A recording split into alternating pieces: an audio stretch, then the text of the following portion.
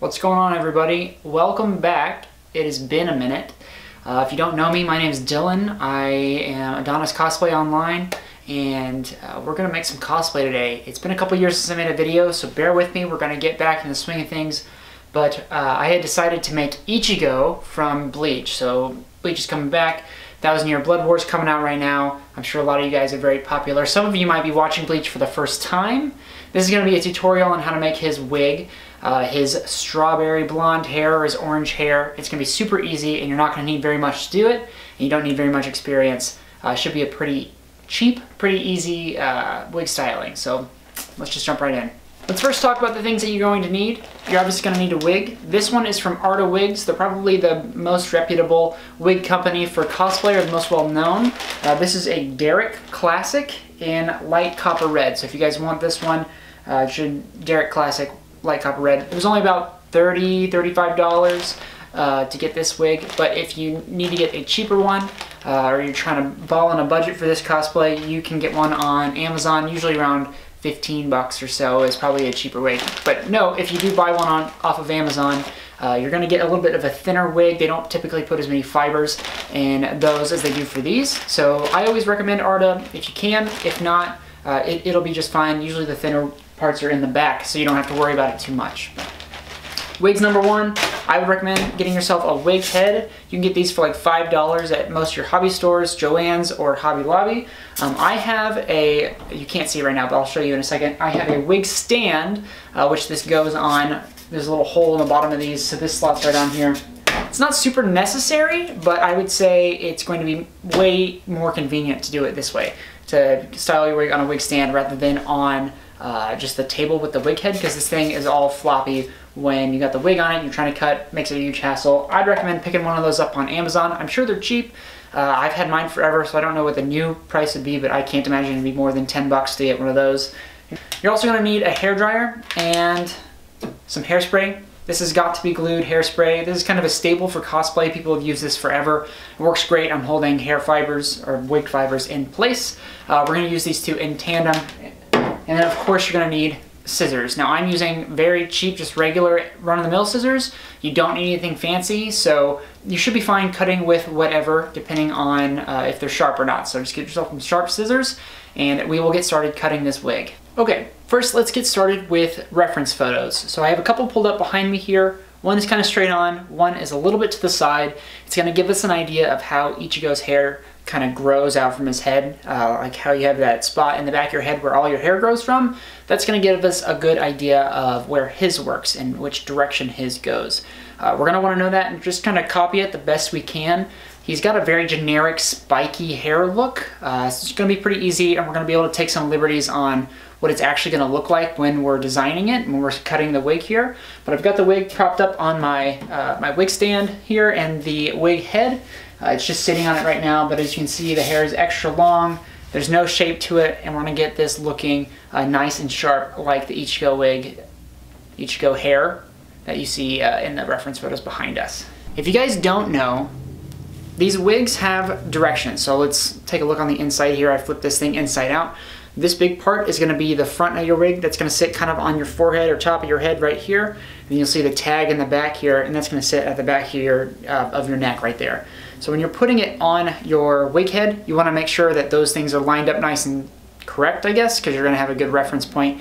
Also, wig heads are usually not the same size as your real head, so you're going to want to put this on you periodically throughout the cutting. So if you see here,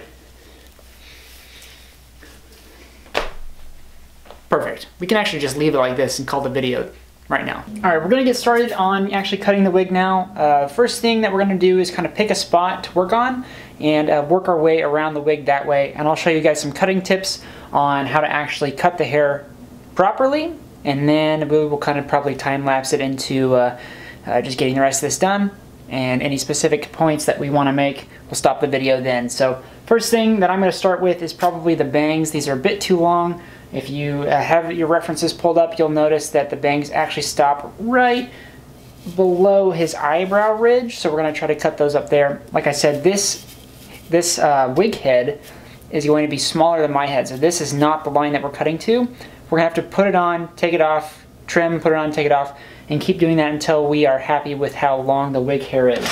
Get yourself some scissors and we will get started on this. One thing to note before we do get started, you can always cut more hair off. You can't put the hair back on with these wigs here. So take your time, cut longer, right? Leave the length long, and if it's too long, trim it up. If you go too much too fast, you may have ruined your wig.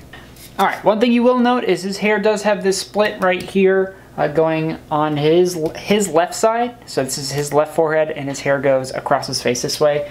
We're gonna start by taking a bit of his hair. I just put this on, took it off. It's about 1 inch too long is what I'm guessing at the moment. So I'm gonna cut off about 1 inch of his hair, which is gonna bring this to roughly there. And the way that I'm gonna do this is I'm gonna take a little bit at a time. I'm gonna take my scissors, straighten it out just like this, and I'm going to cut into the hair rather than across the hair. So this is not how we wanna do it. We don't wanna cut this way. We wanna cut straight in the hair. This is going to make it choppier. And it's going to take that length off that we're wanting, but at the same time, we're going to have a lot of texture here. If you cut it nice and straight, it's going to be really difficult to style spikes when we get to the actual styling portion of it. So I'm going to cut the bangs off just like this.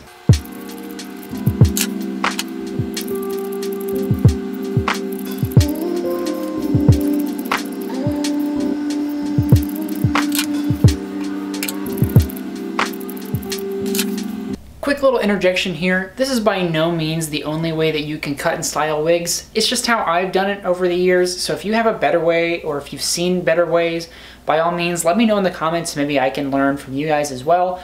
This is just me sharing how I did it.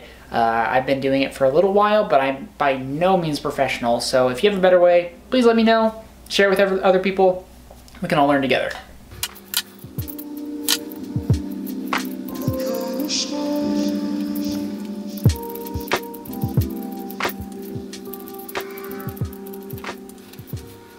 This is going to get messy, so I would recommend maybe putting a towel down or something underneath you, or preferably cut hair in a spot where you can vacuum it up or sweep it up when you are done. Little pro tip there, because it does get everywhere.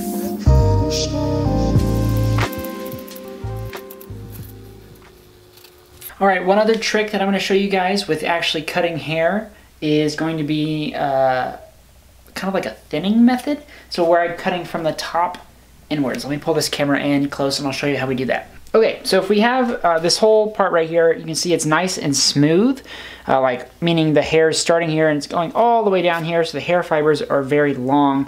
And we're not going to want that. We're going to want more of a choppy, textured look to the hair so we can create those spikes. And a great way to do that is to get yourself a small section of the hair. So I just grab a little bit like that.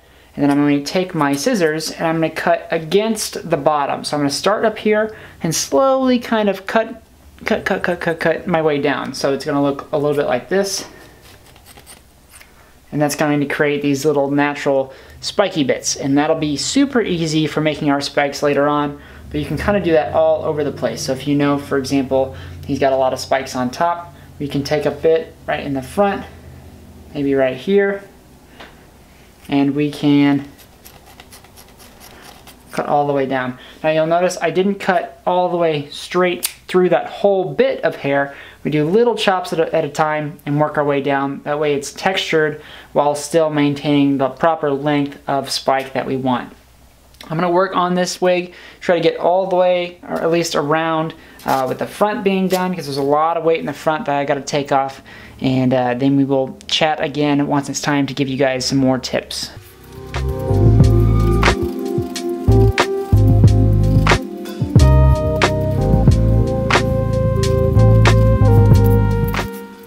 There's a lot of weight in the front of this wig here, a lot of fibers, so it's going to feel really thick until we can cut enough that it sits properly. So you'll notice we kind of got the early 2013 look going on, maybe some Justin Bieber hair back in the day, that old swoop look. But we're going to get rid of that and we're going to try to make it look a bit more spiky. There's a lot of weight right here, so I'm going to thin this out. And then we're going to move on to the sides. And when we get to the sides, I will pop this back on and show you guys some tricks for this, because the sides are going to kind of make or break a wig. in my opinion. So we'll talk about that in the next couple minutes.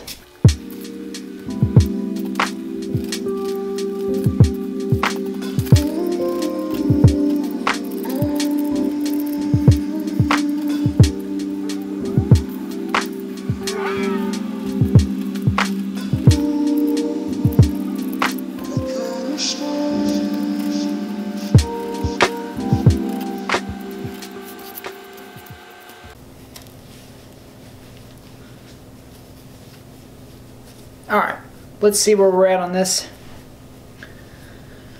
Okay, still a bit long. I don't really like where I have that parted, so we're going to part it right here and kind of make a note of that to ourselves, that this is kind of where it is. And you'll notice they've got a lot of hair going on the sides, and it's puffing out quite a bit. So it's not quite tight to our head yet, which really makes a wig look way more natural, way more real when it's not this shape. But obviously we haven't styled it yet either. We're still trying to work on getting the length right. I think we're actually, we're a little long. Like I said, it should just be right at his eyebrow ridge. Can't see the references right now, but it should just be right at our eyebrow ridge. So we need to cut these a bit more all the way around. And then this is the part that I was going to talk about around your ears. So these bits, the like sideburn bits, it's very important to have those be the right length and size and shape, because that's going to make your wig look way more realistic as if it comes around your ear naturally and sits correctly. So we want to have this be, looks like this is almost sitting right at the bottom of his ear, maybe even slightly above it. So we still have a little bit more to cut off here, but it's not too bad on that side.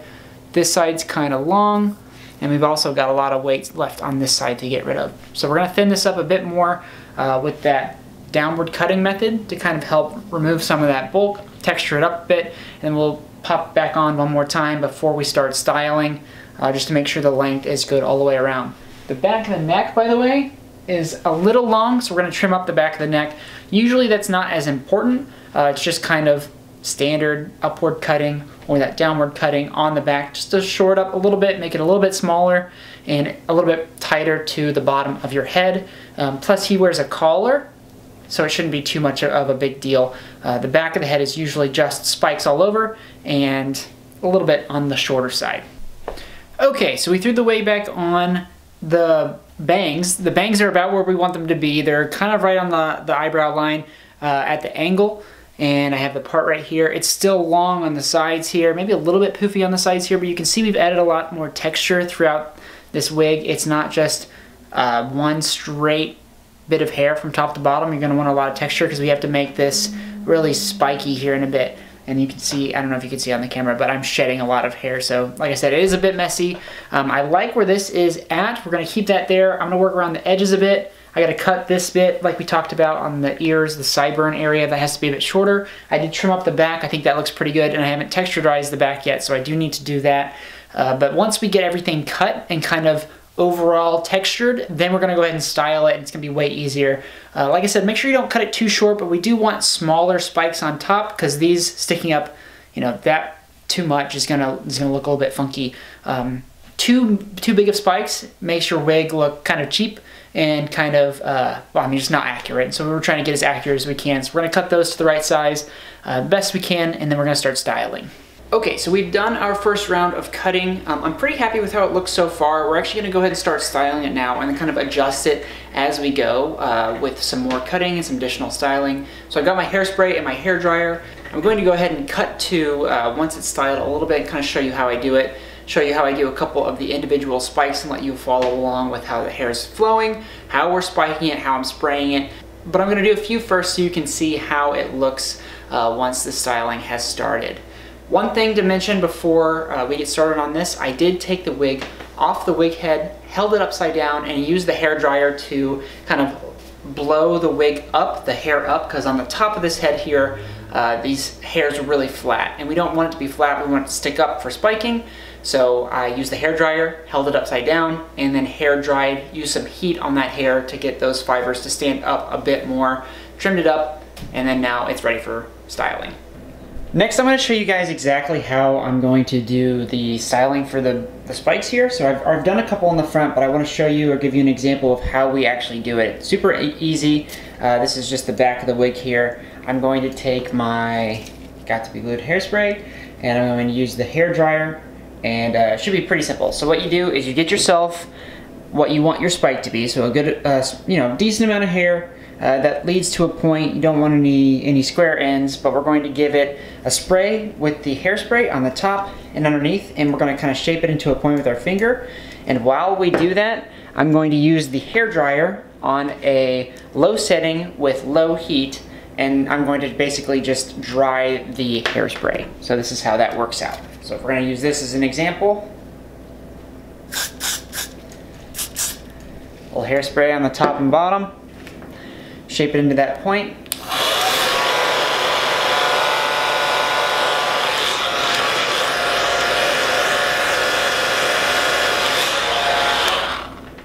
And just like that, you've made a spike that's going to hold its shape pretty well.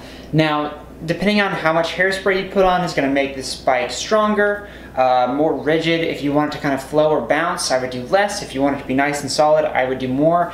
Generally, what I do for my wigs is as I'm going through, like I said, you can see I've done a handful already.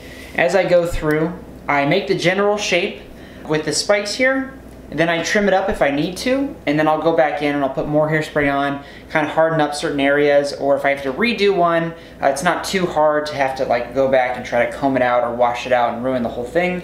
So light at the beginning, and you can solidify it later on. This is what we're looking like so far. Let me see if I can pull this back for you guys here. So I've done just the front here. I have the sides to get working on, as well as the entire rest of it. Let's jump into a time lapse and see if we can get this whole wig done, and I will show you guys the exact areas of how I spiked it out at the end.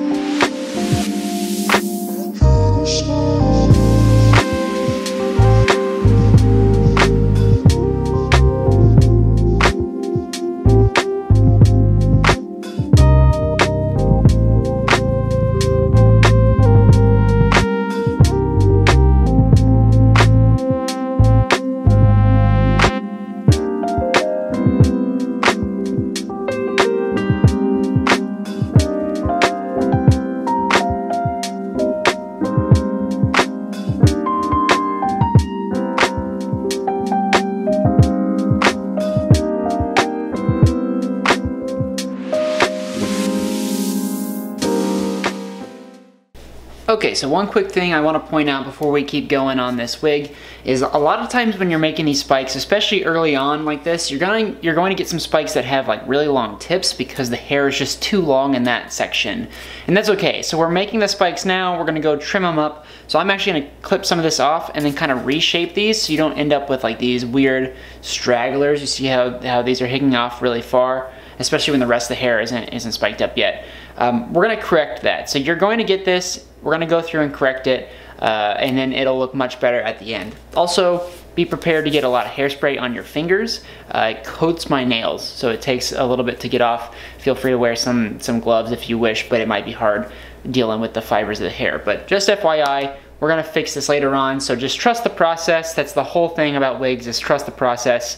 Honestly, from the moment the wig is out of the bag until it is finished, I feel like it looks terrible. Every time that I make a wig, I feel like it looks terrible until it is done and on my head, and then I'm pretty satisfied with it. So trust the process, and we'll get this finished up. Okay, we are almost done with this wig, and as I was talking about earlier, you want to pay attention to where the spikes are coming from on the head. So if you look at it straight on, we have kind of an origin spot on this side. His hair goes from his left to his right. There's a split on his left side of his forehead. And then around the back, we just try to make it flow the best we can. Hair's gonna flow out from that one center point. We did go ahead and do some trim ups and a second round of hairspray and the hairdryer as well to make these spikes a little bit stronger. Now, I am going to go back in and clean it up again. We have a bunch of flyaway hair, which is something you might encounter, a bunch of like extra little strands in here. Just go in and cut those out. Super easy to do. But I would recommend, one other tip here is I've actually left the bottom ring, meaning his like forehead, around the ears, and then the back of his neck. I always leave that for last. That is kind of the hardest part, and I always recommend putting the wig on yourself, making sure you like where it is, taking it off, styling it, putting it back on, and repeat. That way you can get it exactly right. But like I said, we are almost done, and I'll give you some shots of the end result. So far, I like how it is turning out, and yeah, we'll see you when we're finished. Okay, so we are finished up with the wig. I think it turned out pretty good. I'm happy with it. It did take me a while, so obviously the video you're watching, it'll go through really quickly on how to do it, but I did take a lot of time to actually do the wig over a handful of days. So, you know, if it's taking you a long time, don't even worry about it. Sometimes you just gotta play with it until you get it right. But I like it. I think it turned out pretty good. I'm happy with it all the way around. One little tip before we go though, whenever you do get your wig on, if you haven't heard this before, I would always suggest using a little bit of hairspray and that same hair dryer, the same technique, and pushing those sideburns down on your face. Just spray your face a little bit, put the sideburn down, hair dry it, boom. This sticks to your face and it doesn't make the wig poof out. So that's a little pro tip for you. I think it makes a world of difference for how a wig sits on your head. But anyway, thank you guys so much for watching. I'm going to try to put the rest of the cosplay for Ichigo on video as a tutorial for you guys. We'll probably break it up into a couple different videos, but that way we can build this entire costume together. If you liked it, obviously hit the like button and subscribe if you are interested, and we will see you in the next video.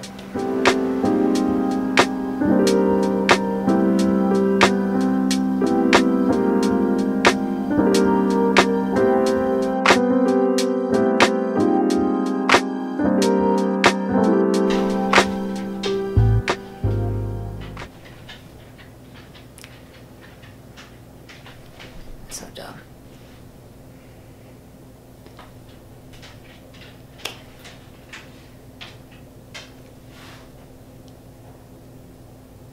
There's some to choose from future me when you're editing, picking out a thumbnail. Enjoy those.